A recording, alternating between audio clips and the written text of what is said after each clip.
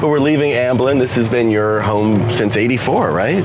Yeah, this has been, I built the building in, began it in '83, and we finished it like 8 months later in '84. And I think because with the BFG opening, the idea was, where are your old stomping grounds? Get it? Stomping grounds. Well, I have not left Giant Country since I entered Giant Country, which was here at Universal Studios. This has been my Giant Country. I've always said that this is, Universal's been my ancestral home all these years. Are the stories true that you used to sneak onto the lot here when you were a young guy? Yeah. How old? Probably about 16. So you couldn't be tried as an adult at that point? No, I would have definitely been taken to juvenile court and gotten a suspended sentence for giving it a good try. But I wasn't caught, thank goodness. I had a pass for 3 days, and I just took a chance. And the guard would remember I had been here on 3 consecutive days. So you were regular? I walked in with no pass the 4th day, and he waved me through, and it was that way for the next 3 months of my summer vacation. Really? This is how I spent my summer vacation. Just coming in, and what would you do? I would just watch television shows being shot. I would go all around the lot. Watching the kind of coordination on a set, just watching, everybody knew what they needed to do, and they did their jobs, and it was very much like a kind of team sport.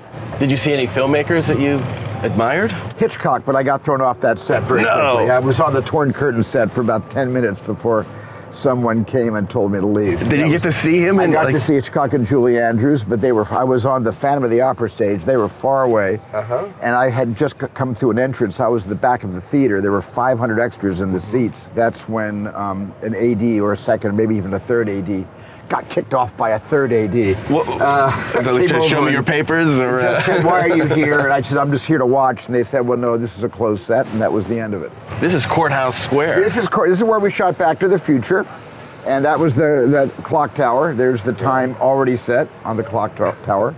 But this existed before Back to the Future, right? It was... yeah, this was always here. We just used what was available to us.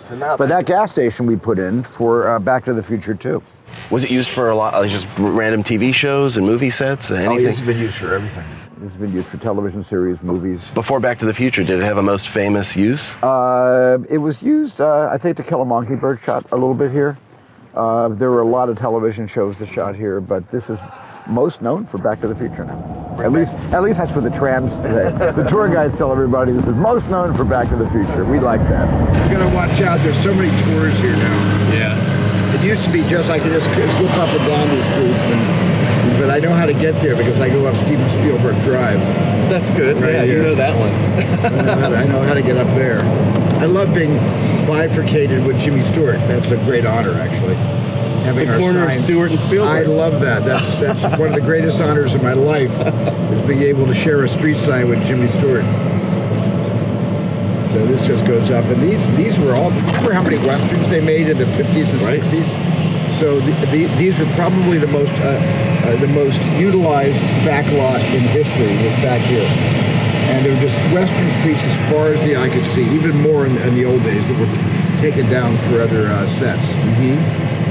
So it goes from western to kind of Spanish. Sort of Mexican-style architecture, if you're this is the south of the border exactly. kind of thing. And then this is Jaws. I'll tell you, the Orca used to be right there. I tell you that story? No. In one of our many interviews? No. The Orca was here. The Orca right here. Orca? The original Orca was here. And I used to come out for about a couple of years after I made the movie to get over my PTSD. I would work through my own trauma, because it was traumatic. From making that film? Sitting in that boat alone for hours. I would just sit in that boat alone for hours, just working through, and I would shake. I'd get in the boat and my hands would shake. And then I was fine, and 5-6 years went by. I hadn't seen the boat in 5 years. Decided to just come back and revisit it. It was gone. Somebody, unbeknownst to me or Sid Sheinberg, who ran the studio, had torn it up and just thrown it away, thrown the entire boat away. Because they said there was dry rot, there were termites. Well, of course there were termites and dry rot. I'm going to actually ask them to rebuild it and put it back here. I'm going to actually see if they'll do that, because the tourists would love to see the Orca. So it was just a chance to kind of commune with that experience. And and the experience was very good to me, as you know. The experience gave me complete freedom for the rest of my career. The amount of success the film enjoyed just gave me final cut. Yeah. Gave me a chance to tell my own stories. Steven Spielberg Drive is a long road. It's a long road. It's a long and winding road. Suddenly I feel like I'm doing a James Corden interview. Exactly, yeah. We'll start karaoke soon. There we go. So you know what this is? This is How the Grinch Stole This is Ronnie Howard's movie, How the Grinch Stole Christmas, which is very, very, it's nice they kept this up. Yeah. And then right around the corner is the infamous Bates Motel. There it is. And it hasn't changed very much, same color. They haven't even repainted this place. I think they've replaced some light bulbs, but wow. This was just an amazing piece of art direction. To have this here and have the, Norman Bates' mother's house right up there, it's pretty extraordinary. And it all seems so small now, When you see the movie, it all looks bigger. Yeah, just the funny thing about movies, they make everything look bigger. Well, that's a little bit of foreshortening, right? Or actors look bigger, they make directors seem bigger, but we're not. We're really not. So this is, and it was interesting when I shot War of the Worlds here, this is where Rick Carter located the 747 crash. Mm-hmm. And we bought it for, I think, $50,000 and cut it up into little pieces, brought it up here and built this neighborhood for the crash site. So the houses weren't here yet?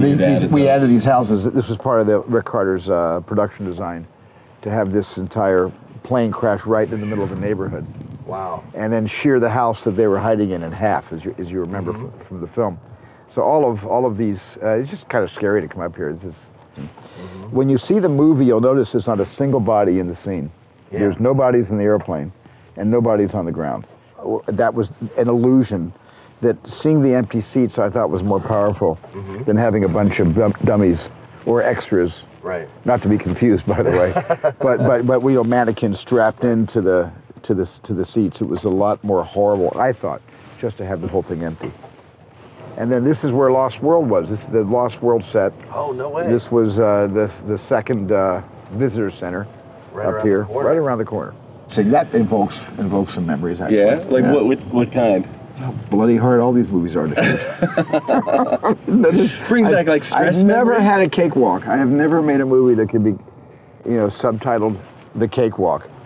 Some of my films might seem like cakewalks, but they're not at all. I like coming on to each movie, with my experience not being what is going to keep me out of trouble. Yeah.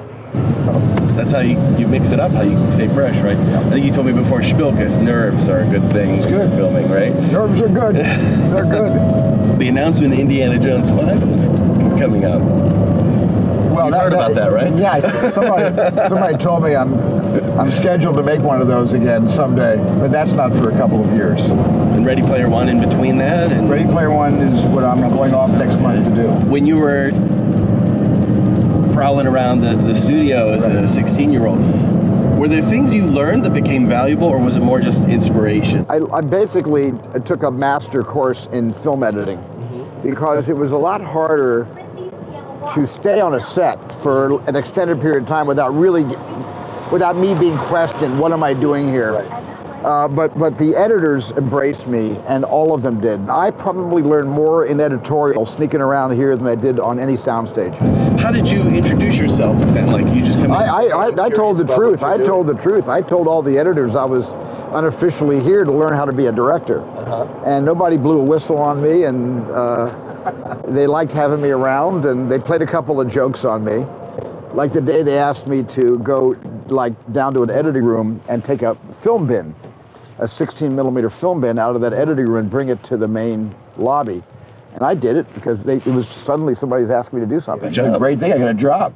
Great, so I ran into the room and there was some guy half naked, behind the moviola. He had no, I don't know if he was dressed from below the waist, he just was totally stark naked from the waist up, and he was cutting on this thing. I said, excuse me, and I took the bin out of the room, and the guy stands up, starts shouting at me, using a lot of inappropriate language, and I immediately recognized him. It was Marlon Brando. I ran out of the room without the bin, and the editors were suppressing their laughter because they didn't want to be heard by Brando, but they were on the floor, they were rolling on desks, they were laughing so hard. What was going on? Brando apparently was cutting a documentary on Tahiti, and they had lent him a room, and they played this, they kind of, I guess, punked me. So he was in there. Days. He was in there going tribal, and they just sent this kid in tribal. to disturb him. When he stood up, I think he was wearing bathing trunks, but that was the only time I ever saw Brando in the flesh. You get to see a lot of him. Okay. Thanks, Stephen. Thank you. This is really fun.